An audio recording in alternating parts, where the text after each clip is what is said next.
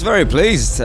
We got up early in the morning, we started drinking, and we found out that there were people like us out there who went up early in the morning and started drinking too. So yeah, it was great.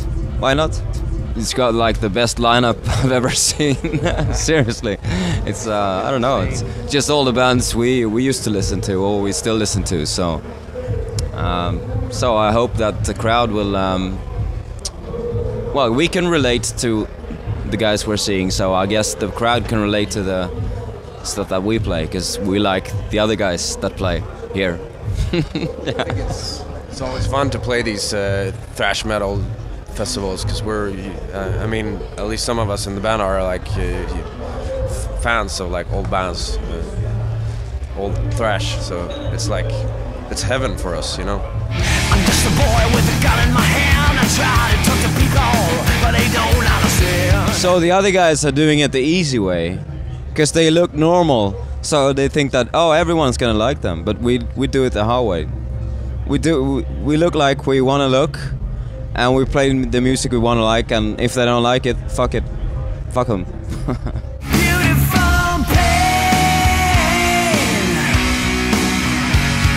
I mean, Dave Leppard will always be in our hearts, so it's like he's always attending when we record, so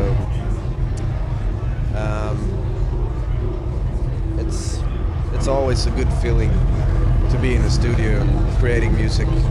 Everybody dies, why not die as a warrior? That's it, I guess, you know. I think I got a, like, my eyes got more open. I got a wider look at the whole meaning of life when Dave died, I think, so.